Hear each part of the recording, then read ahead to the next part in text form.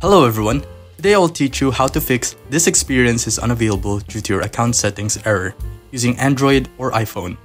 As you can see here, I tried to play this game but it says "This experience is unavailable due to your account settings error."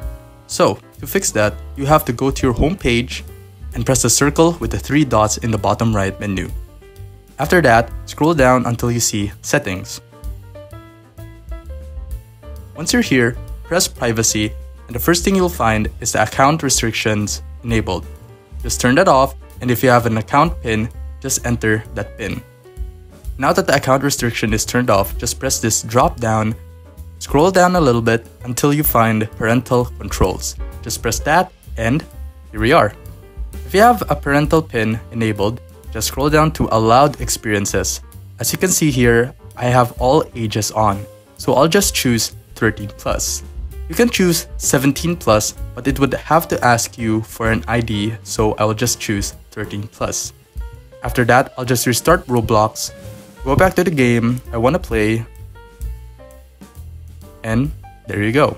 I can freely play the game without any restrictions. I hope you find this video informative. Please hit the subscribe button for more videos like this.